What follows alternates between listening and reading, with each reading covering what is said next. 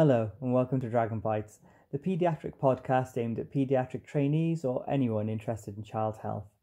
I'm Assim, one of the paediatric trainees based here in Wales. This week we have the second of our coffee pods. For those of you unfamiliar with coffee pods, this is where Stacey or myself sit down with individuals working in or around child health and discuss their areas of personal interest. Stacey Harris recently caught up with Pramodh Vallebhaneni. He's one of our general paediatric consultants based at Morriston Hospital in Swansea and has recently become the educational lead for paediatrics in Wales. He's a passionate and absolutely inspiring medical educator, and so Stacey decided to have a chat with him about what drew him into medical education, any hints or tips he has for us as trainees, and what his plans are for medical education in Wales in the near future. Being someone who's recently fallen in love with medical education myself, I couldn't help but muscle my way into the conversation, so I'm afraid you're going to have to put up with me a little bit here too. Anyway, let's get started.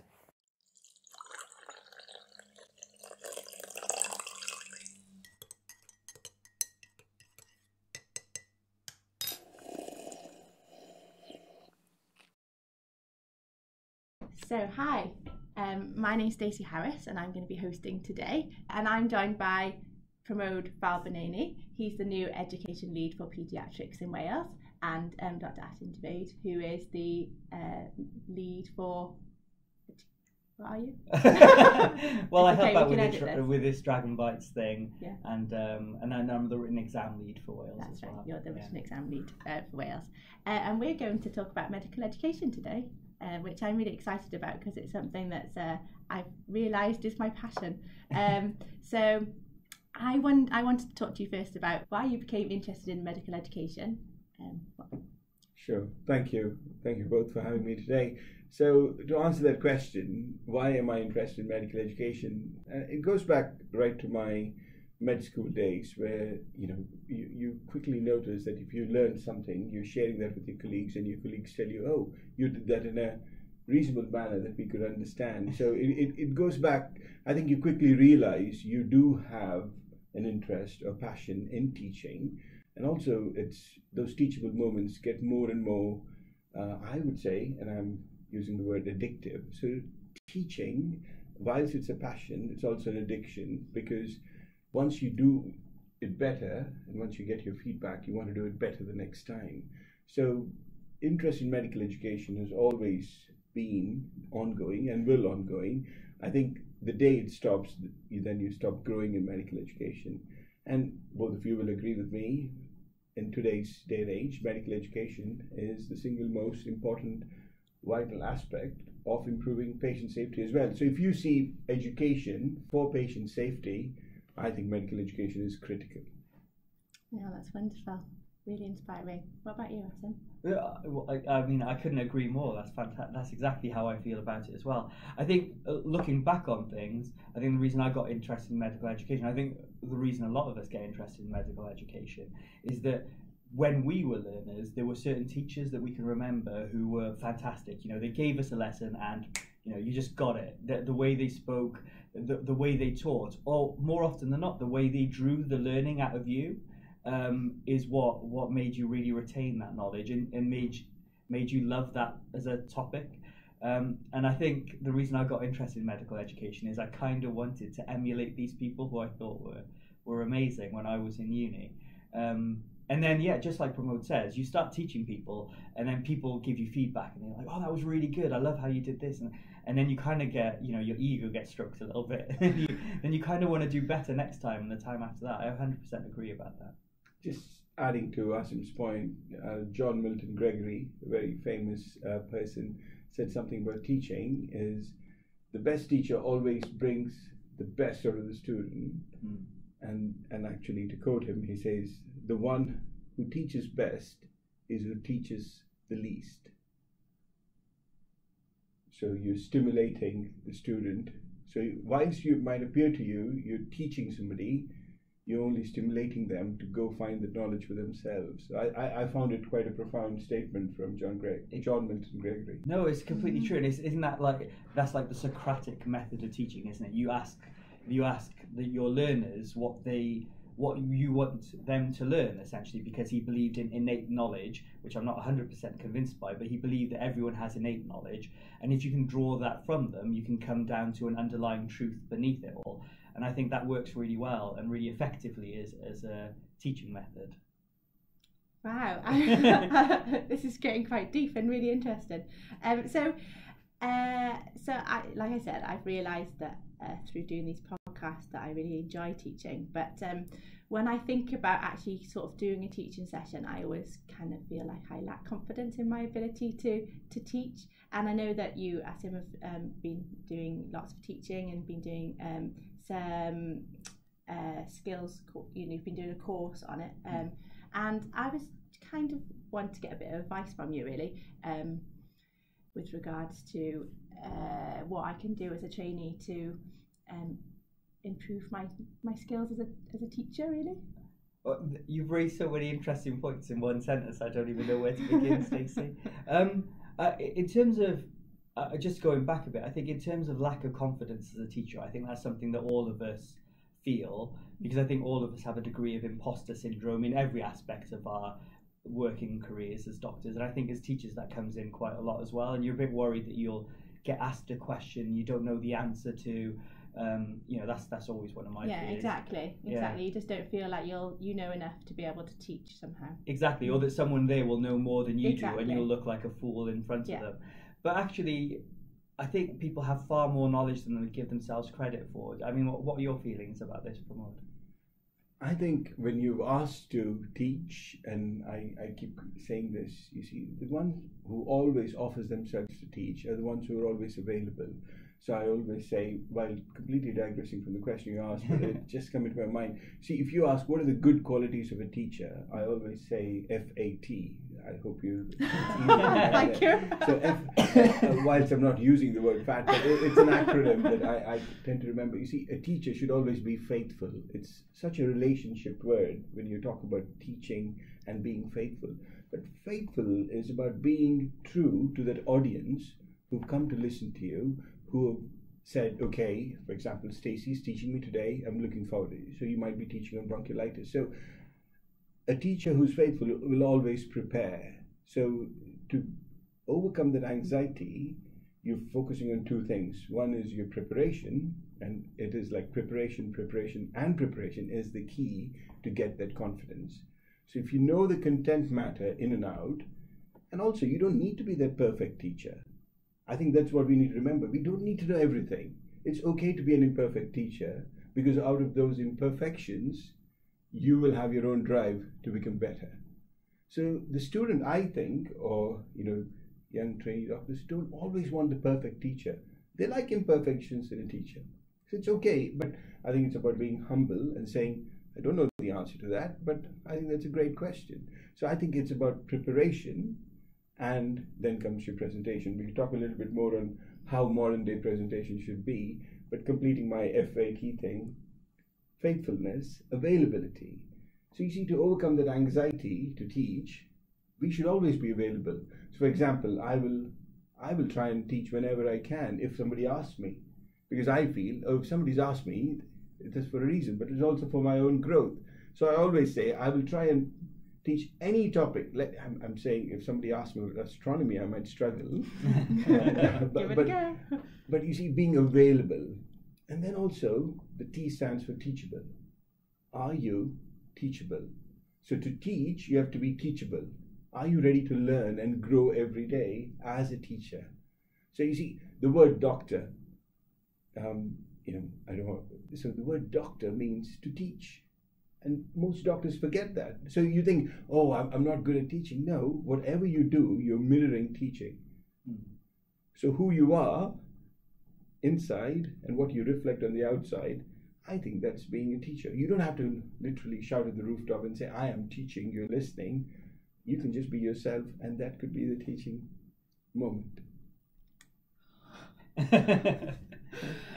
This is wonderful. Thank you. So we haven't even answered your question yet, Stacey. Sorry. I know, but I'm going off on things. Pramodh, do you have any? In terms of actually improving trainees improving their own skills, what are your thoughts on it? So one is use every opportunity in the department, okay, to present, to teach, short teaching presentations. Try and meet your local program director and say, how can I get involved in the teaching program? But try and do a series of teaching presentations, but with every presentation get feedback. You see, that feedback, I see when you look at portfolios in ARCPs, when trainees have said they've done teaching sessions, what's missing is what was the feedback? Because that feedback is your fodder to prepare better for the next time and show growth on the same topic, or could be a different topic. But if you really want to formalize med-ed, which I think in the previous days, if you said you had an interest in medical education, that was good enough. But I think we are in a day where medical education has completely transformed. If you look at last month itself, there are 100+ publications in the field of medical education. That is booming at a very fast growing pace. So if you want to know the basics of med-ed on how to teach, how to design a presentation, on teaching theories and how do students learn, how do making your teaching stay. So there is a very basic course I would recommend from the Association of Medical Education in Europe called Essential Skills in Medical Education. It is affordable. That was my first course in medical education as an ST7, and I think that could be your starting point. Not all of us could afford to go for a PG cert. I think that's one of our developmental needs, I suppose, in Wales, where we could see how we help our trainees who are interested in med-ed get that certification and find some monies for it. So you don't have to formally do a course within your training years because of budget and money matters, but I think you can certainly start off showing your interest and your willingness by doing Essential Skills in Medical Education course. And I think they haven't changed the format. You can do it online completely, so you're doing it whilst within your time, but also you can do a face-to-face course, which is about 4 days. But also, I think hopefully in the future, if 2020, and sorry to digress from the topic, our future plans are that we arrange study days for our trainees on doing like a day of master classes where we bring the best evidence teaching methods. What we shouldn't forget is, whilst we apply best evidence to patient safety, evidence-based medicine, there is best evidence to medical education, which I think we need to start promoting. Yeah, absolutely. Yeah, I hadn't even thought about the evidence for medical education before and how we should be using that. Yeah, there's a whole host of publications out there now. There's like medical education, medical teacher, clinical education. There's all sorts of journals out there now about it.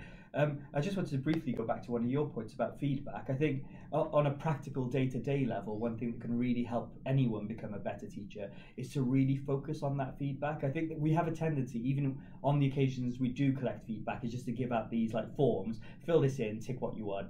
And then I'll collect it at the end, and then you can just put it on your portfolio as feedback. But actually, there's a lot of evidence now to show that these forms get filled in sort of in an almost mindless way. People just tick things, put minimal amount of feedback written down, and there's actually a lot of, and this is from my personal experience as well, there's a lot of evidence to show that small focus groups, just sitting down with the group that you just taught and having a proper discussion with them, like what worked well when I was teaching you there, and is there something I could have done which would have made that better, and get more useful, rich information off them on what you could work on next time, is actually probably, even though it's harder to then evidence that in your portfolio, it's probably more useful for you as a educator. Yeah, it's a really open way to do it, isn't it? Yeah. And if you're looking for an absolute hot tip, recently I found on Twitter, thanks to Twitter, it's a medical student who got me on Twitter, and I'm very grateful to that student. I heard it so if you're looking at what is the best evidence base for doing a presentation, if you're doing a presentation for 30 minutes, always only have 10 slides, because it's you as the educator who has to, it's not the slide who has to convey the message. And also use, for example, if you're doing a 30-minute session, 20 slides would be a bit too much. But maybe if you're doing a 60-minute session, you got to, so what the key message there is, less is more. But we flood our presentations with too much, and then we're rushing.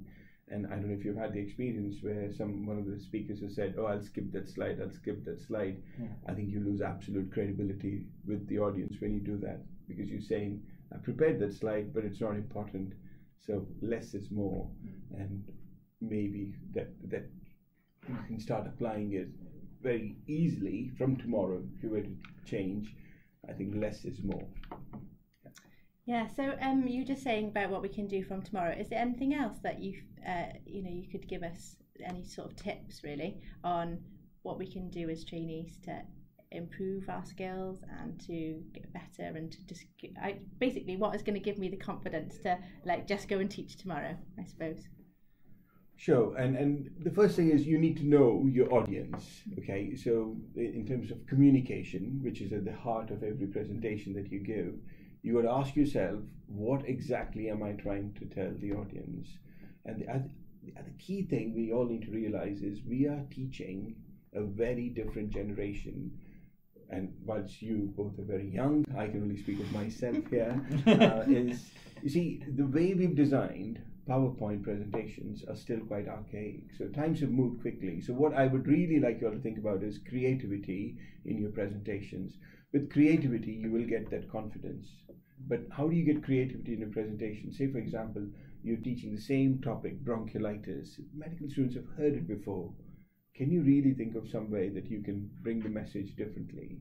So what I think is very evidence-based is we all are very emotional beings, because our limbic system is the most primitive of the human brain. So if you were to design a teaching presentation, I would always say start with a case, because then your audience really gets what you're trying to say.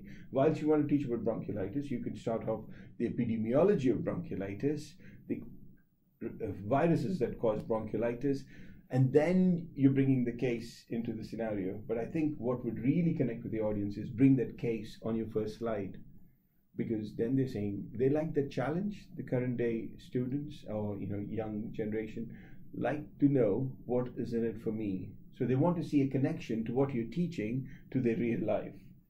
Because you see, for example, if you look at the gaming, why do youngsters really like gaming? Because they get instant feedback. Because they're doing something, they're pressing a button, it's not working, so they try and do something different, Or, I don't know if you watched cartoons these days. All the time. Yeah? Okay. You see, if you're at my home, you'll be seeing a lot of Paw Patrol, because you have no other choice. But what fascinates me about Paw Patrol, and I think you can apply this to medical education, is the fastness of the frames that keep coming. They're called short, snappy, they put multiple stuff. It's not slow anymore. So the current generation is used to that pace of having multiple channels. So you can really go creative by using multiple channels in your presentation. Get a case video if you can. Rather than telling subcostal recessions, show them what subcostal recessions should really mean. So try and use multiple channels in your teaching, not only just audio, which is you, but honestly, it is your gig. So if you were to go to, I know Assim likes rock music, but if you were to go to a rock music concert, there's not just one person performing. There's something that comes before the main artist, and then people who come in between. So you see, they're already doing that concept of multiple channels within the same session. Goodness me, I'm so inspired. I'm like, well, how can I make bronchiolitis really interesting? Pramodh put this challenge to me once before. He was like, in your next teaching session, go as creative as you can and just do something completely out of the box.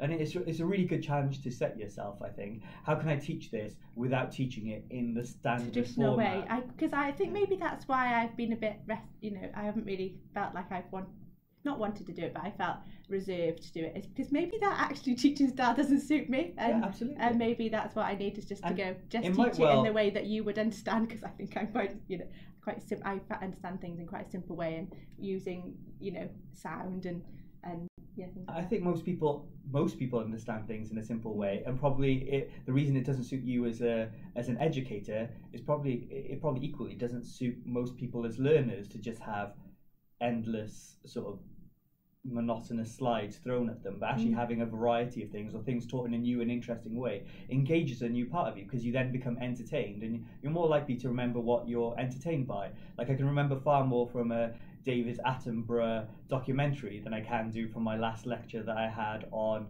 supraventricular tachycardias, and it's just because of the difference in the way that you get engaged in it, isn't it? Yeah, I'm so inspired. Do you have any other tips that you've used, Assim? So a really practical one, I think. I think one of the teaching events we're most involved with as trainees, and probably even as consultants, is with supervised learning events. So your mini CAXs, your DOPS. We do it for medical students. We do it for SHOs. We'll do it for regs and so on and so forth. And I think there's a tendency for us to to just tick it off and say, yep, you did really well. You might want to improve on this, and not actually really sit down and engage with that as a learning process.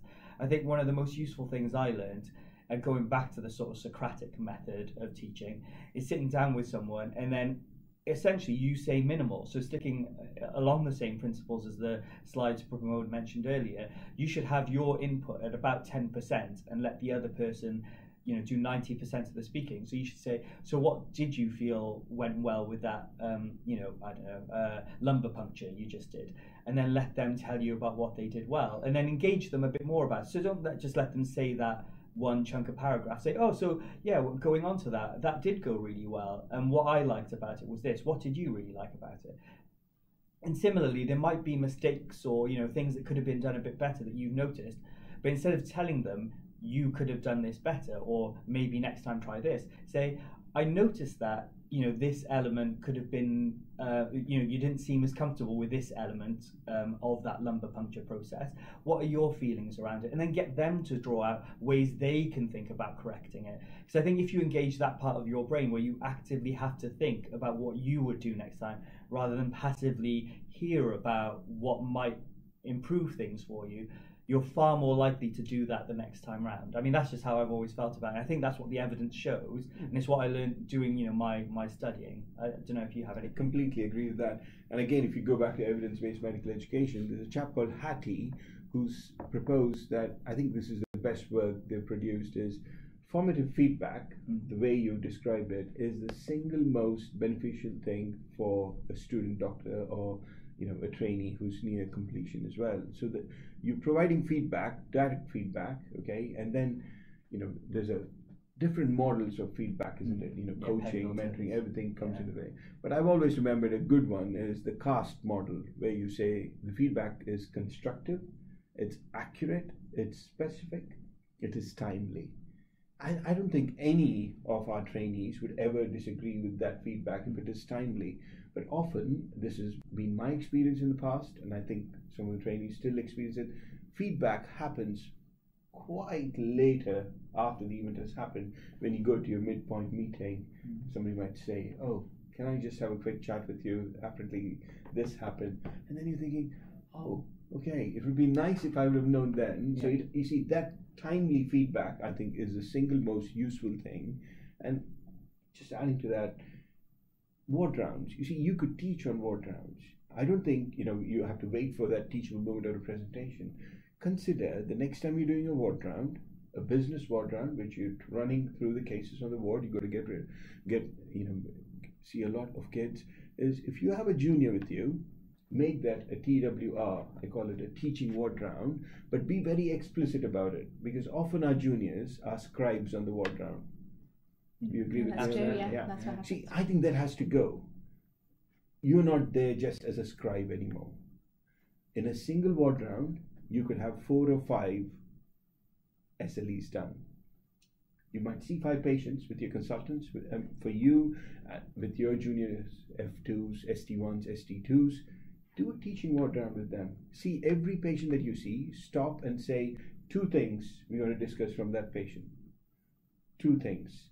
You see, why it's important to narrow down teaching moments is you remember better, but also you teach better. But also, not only you're doing a busy ward round, you've also made provisions for teaching on that ward round. And I think if we do this like a little educational QI across South Wales, you will see most trainees will have no shortage of SLEs left. That is a wonderful idea, isn't it? That would Absolutely. make both. I think that I would benefit from that from a teacher's perspective and also from a trainee's perspective if I had that. So Pramodh, as your new role as the lead for education for paediatrics in Wales, what are your plans? I'm so excited about 2020, and when I look at what's being done, I think the first thing we should acknowledge is, as a School of Paediatrics in Wales, we've been very good with our deanery or HEIW-led study days. But the next 24 study days in 2020, what I was quite keen to bring to them was progress curriculum into the study days. So, for example, if a trainee is attending a study day, the progress curriculum outcomes or learning outcomes will be clearly written down. So, if you can't meet it at work, and we want you all to come to the HEIW study days, is if you go to, for example, if it's child protection or safeguarding, you will come and get those learning outcomes within the day. So that's the first thing we're trying to do, is getting progress curriculum into the study days. That's such a good idea. And I'm hoping it will appeal to trainees to come and also see, okay, the program that we're delivering is aligned to progress curriculum. By the way, I'm a big fan of progress curriculum. So as am I. Yeah. And if you look at our new trainees coming into ST1 level, I think it'll be really useful for them to see that. And the variety of study days is quite exciting. And also the other exciting thing, and again going back to evidence-based medical education, is we want to get near peer teaching into the study days. So this is a request for all the trainees out there. If you're interested in delivering teaching sessions, this could be a perfect opportunity, Stacey, of getting that confidence into a teaching session with your peers, who are your fellow colleagues, who will be supportive. But also, we know near peer teaching is a very evidence-based educational tool. So we are trying to focus at least 10% of the study days, if we can, as near peer days. So that's an interesting new venture we're looking at. And the most exciting of all this is what I'm looking forward to is the 30th of June 2020, where we're trying to host our first Welsh Paediatric Trainee Conference, a day of celebrating trainees, the wonderful trainees that we have, of the wonderful new ventures that we have. For example, whilst I'm here, I should mention about Dragon Bytes. What an exciting, idea. We didn't pay him for this. Absolutely, yes. I get something out of the table at the moment. But, Vren, again, a trainee-led initiative, and our trainee representative. So the theme of the day is to celebrate our trainees, but also go away with something really tangible that you can take back to your workplaces. So I'm really excited about the trainee conference. And again, we need a lot of trainee support for that. So, and also we're looking at timing of the study days. For example, we're looking at having neonatal study days at the time of turnover, for example, March and September.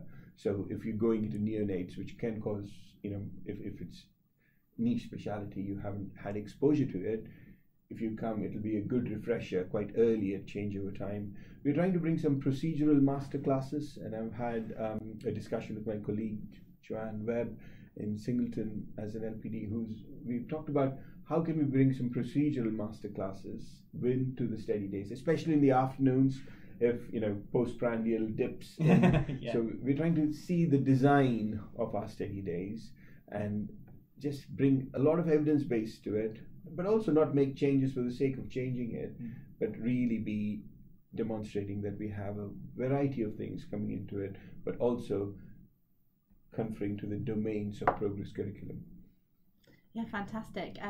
All of those suggestions of improvement would really, benefit me, I think. Fantastic. Yeah, absolutely. Especially if the elements of the progress curriculum are made explicit at the start of the day. By the end of this day, you will have ticked this box, this box, this box, this box. Put it on your portfolio now. Yeah, exactly. That is really great. And something that I think as SHOs going into neonates, and as a registrar who often hasn't done neonates for a long period of time, that would really sort of alleviate lots of stress, really, I suppose, by just having that refresher, because they are very, the specialties are very different, and you sort of have to almost feels like you have to change your frame of mind before going into it, don't you? Exactly. So that's particularly good. Oh, and one more point, just to add to the plug about the trainee-led study days, because I think this is a great initiative, and for any of the trainees who are interested in grid applications, I think that actually organising a study day does score you like something like 1 or 2 points on your grid application. So yes.